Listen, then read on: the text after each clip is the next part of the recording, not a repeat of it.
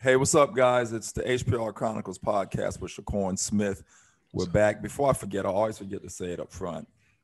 Please subscribe and like on ISNT Group Digital on YouTube. And thank you for listening where you get your podcast. As always, uh, Smith is a veteran of the Army Reserves. He currently works for the VA. I'm a film and TV producer, director, writer. And together we're the HPR Chronicles Podcast with Shakur and Smith. It's the H, it's the P, it's the R, history, politics, and race. And we also cover, news and current affairs and all that good stuff. We try to do it in a fun and interesting way with swag. Let me turn my TV down in the background. In fact, let me just turn it off. Guys. So we always say, we're not about any race or anything like that, even though we're both Africans or African Americans or Black, whatever your preferred term is. We just about pro-truth, and the truth defends you. We're sorry, not sorry. Yeah, that's our slogan. So today we're going to cover, and I always say this when we have topics that I'm able to learn from and was always interested in. And once again, today is one of those days we're covering something that I've always wanted to know more about. And in the process of sharing it with you guys and giving our opinion, I'm learning about it as well. So I like shows like today. And today we're talking about the history of life insurance and how it started with slavery and it derived from slavery, and how slavery is what actually made the normal citizens getting it comfortable and having it comfortable. But it all started there when slave owners wanted to insure their slaves and make sure that if they were killed or injured, they would be covered. And to my surprise, which I think Smith is going to cover, companies like New York Life and AIG and Aetna Yep. were all involved with this insuring of the slaves. And these are major companies today that are worth, hundreds of millions, you know what I mean? Yes. It's interesting where it all came from. Sorry about that. Let me put this on vibrate now. Been getting a lot of spam calls lately. Anyway, I will, as always, put the links in the description. I'm going to read a few things from insurancejournal.com. I'll put that link in the description. And again, we'll give our opinion and say what we think. And Smith is going to share some information that he came across from TechCrunch, visualizing the slave insurance industry. So Smith, how are you doing on this Wednesday? The show comes out Friday.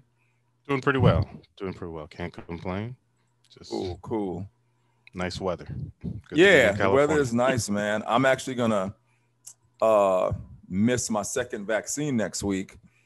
It's the week that I'm going to be in Louisiana, which reminds me, guys, we may or may not have a show next week. I'm going to take myself to Louisiana and I'll be able to, record a show in the hotel room. Maybe we'll do it. Maybe we won't. But if we miss next week, that's why I'll be traveling. So because of that, I'm going to have to do my second vaccine when I come back. Had it been Pfizer, I could have done it this week. Because Pfizer is 21 days out. Moderna is 28 days out. Gotcha. You can take it late, but you can't take it early. Okay, that's good to know. Yeah, and I almost just went and took it early. Mm-hmm. But I said, you know what, let me not mess with this stuff, man. I mess around and take it early and end up throw like another this. head. You know what I'm saying? I said, so let me follow instructions. Let me follow instructions and just take it later. Yeah. So that's what's going on with me, man. Like you say, good weather here in wine country. Yeah. Looking forward to some more of it. Yeah. Mm-hmm. Yeah, man. So let's jump into it if you're ready. I'm ready. You want me to do the American Journal first? Sure. I mean the Insurance Journal first? Yeah, go ahead. I'm not gonna go over the. Or do you want me to go first? The first part of it. You can, because I think yours gives a more general overview of what took place. Okay. In the Insurance Journal, I like how it gave samples of some cases that claims were made and they were able to, pay out on those claims or not. You know what I mean? Okay, so I found this on techcrunch.com. Yeah. And as you mentioned, the title is Visualizing the Slave Insurance Industry. So I'm just going to hit some key points into it. And similar to the way people insure their cars, houses, and lives. I'm sorry. Slave owners would sometimes insure their slaves, fearful of not getting their money's worth from their slaves. Owners would sometimes take out insurance policies on them. In the 1800s, for example, some slave owners would rent out their slaves, would insure them so that in the event that their slaves died or were severely injured in the hands of someone else, the owners would not suffer too much of an economic loss. Slave owners sometimes relied on financial firms like Aetna, AIG, and New York Life Insurance to insure the slaves whose skills were highly valued. In Alabama, New York Life, which was known as the Nautilus Insurance Company at the time, was the largest slave insurer, according to the Treasury of Weary Souls. Between 1845 and 1849, New York Life Insurance sold policies to slaveholders to insure their slaves against damage or death. By the 1840s, the number of slaves insured in the South was about the same as the number of free whites with life insurance.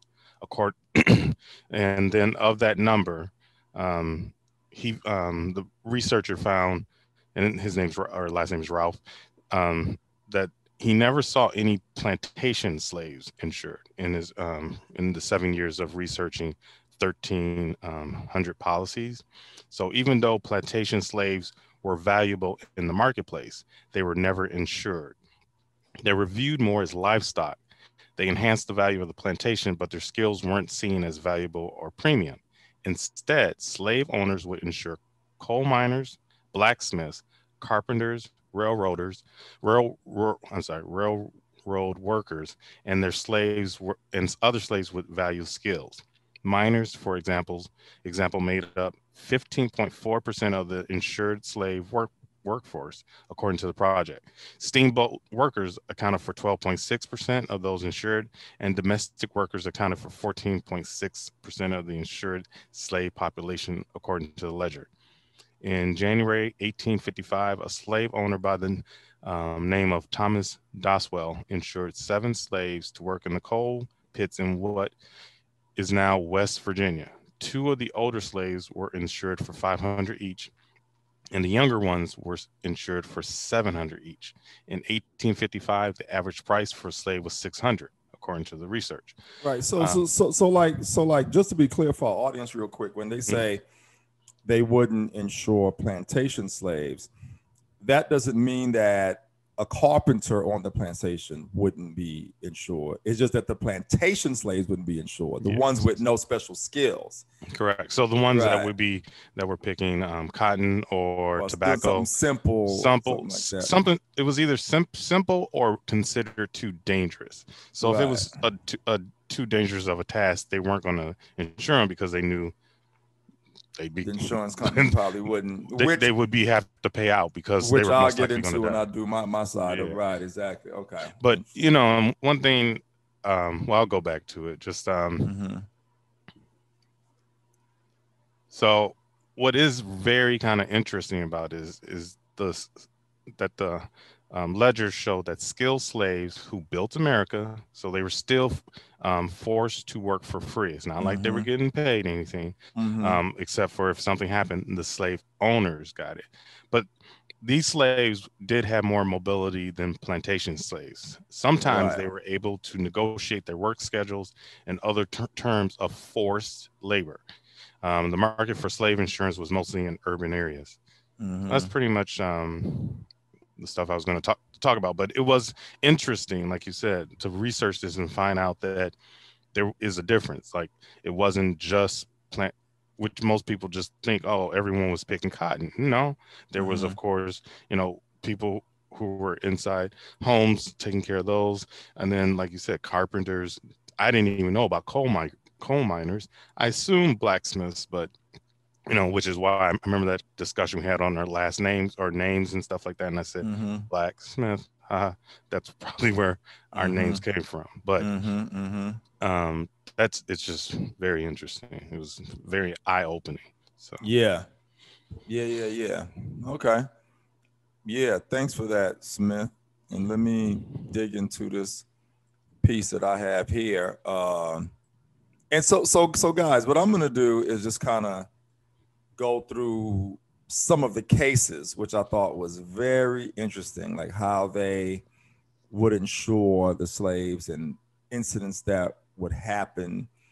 And I actually saw a few incidences here that I think would make a great film. Actually, if you are gonna do another slave movie, to me, it should be a liberating one, similar to Django. I still say Django Unchained is one of the best slave movies ever done. That and 12 Years of Slave. It's not the same narrative showing us just, weak and being beaten down and whipped and chains and in service. Like, Django was one of those liberating slave movies where Jamie Foxx's character fought back and escaped and freed him, he and his wife. And those are the things we need to see. To me, those stories are the ones that are important if you're going to talk about slavery. So one of these I'm going to go over, I thought would make a great film. So just want to say that real quick. Anyway, so life insurance, I'm not going to start at the top. There are a smattering of reported cases about life insurance upon slaves. My big worry was moral hazard. Fortunately, no reported cases considered this issue. The fact that there are no reported cases suggests that it was perhaps not a big problem. From an insurance standpoint, the cases are fairly routine. In one case, the life of a slave was insured so long as he was not engaged in an occupation more dangerous than being a laborer in a tobacco warehouse, or so long as he was not south of New Orleans, which I thought was interesting, which is what Smith just was talking about, the whole tobacco thing. The man died when he fell off a riverboat traveling from New Orleans so that he could work on a sugar plantation. The insurer refused to pay upon the grounds that he was on his way to a more dangerous occupation. The Louisiana Supreme Court ruled that the slave was not involved in that occupation yet and was not south of New Orleans, and so the insurance applied. You know what I'm saying? Because he wasn't there yet. Yeah. So the insurer had to end up paying out to the slave owner. In another case, insurance agents sued on a note in South Carolina. The note was exchanged in Massachusetts for life insurance upon a slave. In Massachusetts, insurance upon slaves was void by statute. Consequently, the South Carolina Supreme Court held that the note was unenforceable because Massachusetts law applied. The court also noted that there was some evidence that the insurer had not charged the agent's account for the unpaid premium. Apparently, the agent had guaranteed the premium. In another case, a slave escaped and was then shot to death by a properly deputized member of a posse, which I want to cover that term posse too, and where it came from in another show. The insurance policy contained exclusions for death resulting from insurrection. We've heard that word recently, riot, or civil commotion, or any military or usurped authority, or by the hands of justice. The North Carolina Supreme Court held that the death of the slave was not part of any insurrection, riot, or civil commotion, that it quite obviously did not result from military action, and that it did not result from justice because there was no valid judicial order in place. Consequently, North Carolina Mutual Life had to pay. The act of the deputy was shocking, of course, but the insurance law decision was correct, although moral hazard problems lurk in the shadows. That's very, that's interesting, man. Like, a slave is escaping, gets shot, and this idiot got paid out for that. But the weird part. Now imagine that. And if this slave was married or had kids, they didn't get nothing. You know what I mean? But the weird part in that is that it was a deputized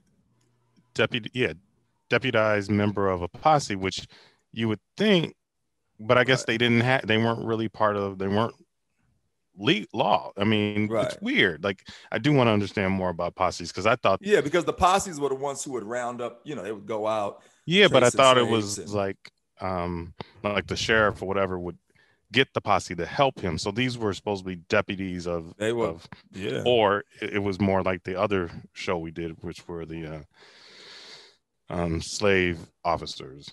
Right, exactly. Yeah, and I honestly think they were one and the same sometimes. Yeah. Some posse members weren't deputies or officers, and some were. Yeah, you know what I'm saying? Yeah. So let's go to this next section. There are also several cases involving property insurance. Interestingly, all of these cases arose in the context of the slave trade. Insurance in this context must have been quite common. The fact that many anti-slavery maritime states outlawed insurance upon slaves in transit suggests that the practice was common and therefore economically important. So this is the part that's interesting to me. In one case, a ship, and I never knew incidents like this happened. This was crazy to learn. In one case, a ship carrying slaves put into Hamilton, Bermuda for repairs in 1835. The British government freed all 78 slaves on board, and one slave owner made a claim for $26,000, resulting from the loss of his 38 slaves. The insurance company denied coverage on the grounds that the vessel was unseaworthy. The Court of Appeals Law of South Carolina held in 1838 that the jury correctly decided that the ship was seaworthy and that the loss of the slaves was attributed to the actions of the Chief Justice of Bermuda and therefore fell within coverage. Now that's interesting. You know what I mean? Mm-hmm. And the thing that trips me out too is how the British government, because the ship had to come in for repairs, freed all the slaves. And you want to know what that made me think instantly that came to mind? What? I bet you it was dangerous for them to just hold them there on port, and instead of even dealing with it, and they probably were in fear of like some uprising or something because they hadn't made it to America yet. Okay. I bet you that's why the UK was like, just free him. You know what I'm saying? I think because if you think about it, right? If a ship comes in for repairs, I'm sure they probably had to risk taking all the slaves out so the ship could be repaired. They probably couldn't just stay in there. So I see what you're saying. Yes, I bet you they were like, instead of even dealing with that, just free him. You know what I'm saying? And the chief and the slave owner, he probably was like, he had to listen because he was from Britain. He had to listen to the government and was like, but I want to be paid for my 38 slaves that I lost. Yeah. It's crazy. Go ahead. Or it was just, it could be the ship, like they said, had 78, but this one who was making the claim, he only had the 38 that he would actually either it was all his slaves, or maybe he had 38 slaves coming off the boat. So he wasn't the one actually, he probably was waiting for them to show up. And then when they showed up, they were like, probably they got, but either way, that's interesting. I wonder, and maybe we need to do that, is when did slavery end, or how bad was in Britain? In Bermuda too. Yeah, in Bermuda. Yeah, and in Bermuda, yeah. Craziness, man. We find out going. Yeah. By far the most complex case of this sort is a group of cases that first came before the Louisiana Supreme Court in 1845. All of these cases are clustered around one of them, styled, ironically enough, McCargo versus New Orleans Insurance Company. Wow. There were several cases because there were a lot of slaves on one ship. They were owned by different people, kind of what you were just trying to say. Yeah. But all apparently insured under the same policy. Oh, of course, this fact suggests that slave policies were broked. I think brokerage is what they probably wanted. They meant to say, yeah, through shipmasters, who no doubt received some sort of commission. In McCargo, a ship left Virginia with a large number of slaves. A male slave was caught in the female ship hold. he led a successful revolt. This is the movie I want to make. He led a successful revolt of some sort, during which there was one casualty. The slaves chopped off the head of the overseer, threw his corpse overboard, and then sailed to the Bahamas. This is the movie that I want to make. It reminds me of Django. You know what I'm saying? Or what's the other one? He got caught with a woman. They ended up taking over, chopping the head off the overseer, throwing him overboard, and taking the ship to the Bahamas. That's a story, man. Yeah. Anyway, let me keep going, guys. There the British authorities freed all of the slaves except so when they got to the Bahamas, the British authorities freed all of the slaves except those involved in the murder of the overseer, and the vast majority of them departed. The slave owners sought coverage which the insurer denied. You know what I mean? Yeah. As it has always been the case in insurance, and always probably will be, once the insurer decided the coverage should be denied, it did not so upon every reason it could think of. Consequently, New Orleans insurance denied coverage for a lot of reasons. One, insurance never commenced since slaves were loaded at a port other than the one warranted.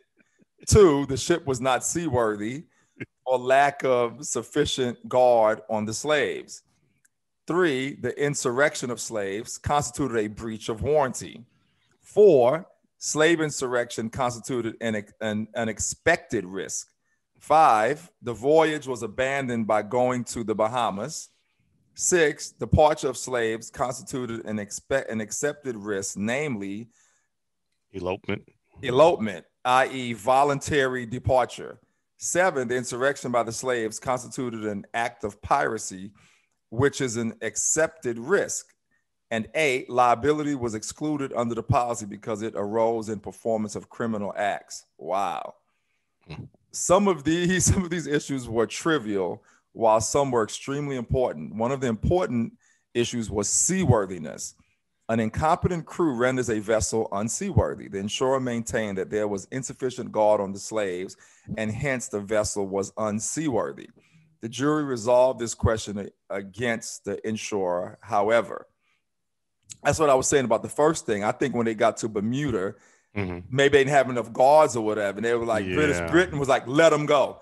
If we had to stop to fix the ship, let them go. You know what I'm saying? Yeah. Another crucial issue concerned the nature of the insurance itself. Foreign interference was a significant risk that was insured against, but the insureds wanted the coverage to be free from elopement, insurrection, and natural death. The principal question in this case concerned insurrection. As is common in property insurance cases, the court found a way to say that what appeared to be a warranty wasn't really a warranty. However, it was treated as an exclusion, and the Louisiana court held that there certainly was an insurrection and that the coverage was therefore defeated. Wow. The policyholders argued that the insurrection was not the proximate cause of the loss. Instead, they claimed that the acts of the British government in the Bahamas were the cause of the loss. The Louisiana Supreme Court showed little patience with this argument. To be sure, insurrection was not the immediate cause of loss, but it was part of the casual process and therefore coverage defeating. Courts today still grapple with analogous issues. In addition, the court said that when the slaves turned the ship from its route to New Orleans and headed for the Bahamas, they had abandoned the voyage for which insurance was issued. The policyholders argued that it was not their fault that the destination was changed, and hence they did not abandon the voyage. Wow. The court rejected this argument and pointed out that slave owners are legally responsible for the acts of their slaves. Wow. Oh. In the end, it's crazy, right? Yeah. It's crazy, man. Where is it? In the end, the Louisiana Supreme Court reversed the Commercial Court of New Orleans on the issue of insurrection. As a legal decision, this holding was virtually compelled by the facts. On the other hand, when this lengthy decision is viewed as a political document, the court was clearly quite hostile to slavery as an institution. The court observed that slavery is contrary to natural law, that it was completely predictable that slaves would try to escape. Who would not, after all? And that from the point of view of the fundamentals of insurance law, cargo was not usually insurable against inherent vice, and that the desire for liberty on the part of slaves was very much like an inherent vice. In other words, the court was fundamentally unsympathetic to the interests of the slave owners. That's so interesting, man. Yeah. Yeah. Yeah, guys. Oh, I mean, go ahead. oh, just one thing. It shows that insurance companies, they screw over everybody, no matter when, where, what. Exactly. And what history of time. Isn't that interesting? Yeah. They automatically are trying to deny a coverage. Not, Yeah. the moral aspect of it is just one thing, but it's just interesting as far as, just how insurance companies do things. Like, wow. Right. What I was going to say in conclusion, I was wondering if this was worth bringing up or not. It says it would be interesting to know what the unreported court cases look like. Yeah, it would be. Yeah. This could be determined by reviewing trial records in southern states for litigation between slave owners and insurance companies involving policies covering slaves. Unfortunately, history buffs tell me that many of the courthouses in which those records would have been stored were burned in the course of the Civil War. I did want to mention this part. It would also be interesting to get a look at the claims files of insurance companies which covered slaves during the first 60 years of the 19th century. Unfortunately, I haven't the faintest idea where to look for those records, and my bet is they are mostly gone with the wind. Wow. Well, I think the New York Life seems to have a bunch of stuff that it doesn't have the early part, but it does have some stuff from right 1800 or yeah. That is so interesting, man. And again, like I said at the top of the show, I love covering stuff where I get to learn something new as well. I always knew about this, but never knew exactly how it would work. And damn sure didn't know about all these cases that existed, all these things that happened, and I didn't know that the court usually favored the slaves. I didn't know that. They didn't it was really favor the insurance companies. Yeah. That's who they really favor. Because insurance companies, they're in the business of making money and not paying out. If they're paying out, they're losing money. Yeah. So everyone knows they don't like to pay out. So that's really what it was about. They were in favor of the insurance companies. There was one that stated it was they felt that slavery was not a good thing, but